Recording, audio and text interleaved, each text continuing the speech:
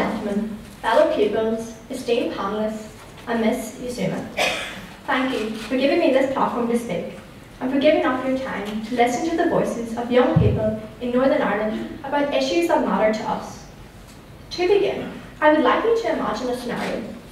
Apologies in advance if this scenario makes you feel in any way uncomfortable or embarrassed. But discomfort and shame are at the heart of the issue I am discussing. Now, picture yourself at work, on your way to a very important meeting, when you experience an urgent call of nature. You make with haste to the nearest toilets, only to find that, in order to get access to the toilet paper, you must put £1 in a toilet paper vending machine. But you don't have £1 with you. What do? How would you feel? The feeling you might imagine is the lived experience of thousands of girls in Northern Ireland. However, it is not toilet paper that they are expected to pay for. It is sanitary products. This situation is what leads to period poverty. Period poverty is when women and girls are unable to afford period products, such as sanitary towels and tampons. This can result in us having to create our own crude form of protection, using toilet paper, using newspaper, using socks, all of which are completely ineffective and shameful. In the case of girls, period poverty can result in them repeatedly missing school for days at a time. Over the years, I have heard of the issue of period poverty in relation to girls and their access to education in less economically developed countries. Recently, however, I have come to realise that this is no less of an issue for girls in Northern Ireland. The Northern Ireland Assembly blog, Research Matters, reported in September this year that one nationally representative study found that 1 in 10 girls and women said they had been unable to afford sanitary wear. It is critical that you, our political representatives, now prioritise the issue of period poverty. Prioritise period poverty now, because it directly affects girls' rates of absenteeism from school in Northern Ireland. The study cited in the blog also outlines how there is concern that girls are missing school, with impacts on attainment and life chances. Articles 28 and 29 of the United Nations Convention on the Rights of the Child stipulate that there should be no barriers to accessing a broad education which encourages the development of talents and mental and physical abilities to their fullest potential. Article 31 explicitly asserts the corresponding right to engage in play and recreational activities must be supported by ensuring that children have access to appropriate and sufficient products to manage their periods. Prioritise period poverty now, because 110,000 children live in poverty in Northern Ireland. The gap in educational attainment among richer and poorer children remains too wide.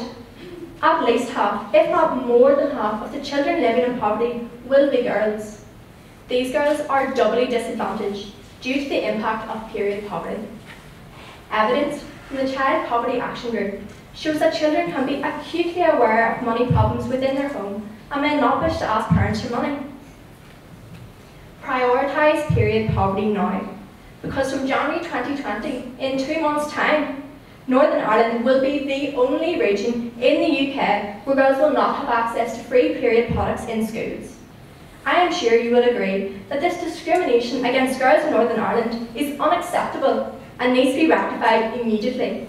Menstruation is a natural process which all girls go through. No girl chooses to start having periods, and no girl can prevent it from happening. It is simply part of our biological development. Why then should we be penalised for this? I ask again, why is the difference made between the need for toilet paper and the need for sanitary products? The significance of this issue is demonstrated in the proposal to end period poverty by the Children and Young People's Commissioner Scotland. The issue should be seen in the context of the duty on the state to take all appropriate measures, including legislation, to ensure human dignity and the realisation of rights. Article 16 of the United Nations Convention on the Rights of the Child clearly outlines the rights of girls includes the right to manage their periods discreetly and with privacy, and in making tampons and sanitary towels available to children and young people in educational settings supports the realisation of children's rights.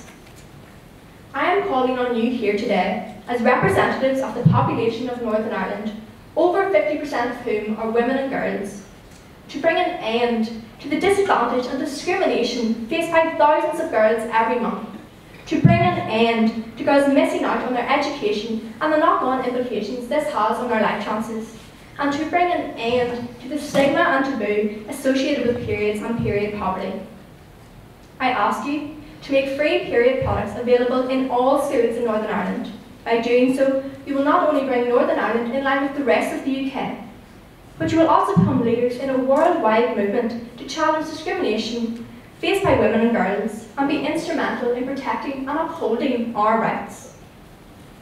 We should never be made to feel ashamed for having a period or for being a girl.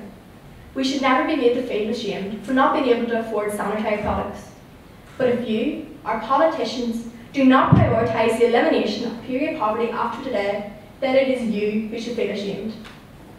Thank you for your attention, and I look forward to hearing about the initiatives you put in place to eradicate period poverty in Northern Ireland.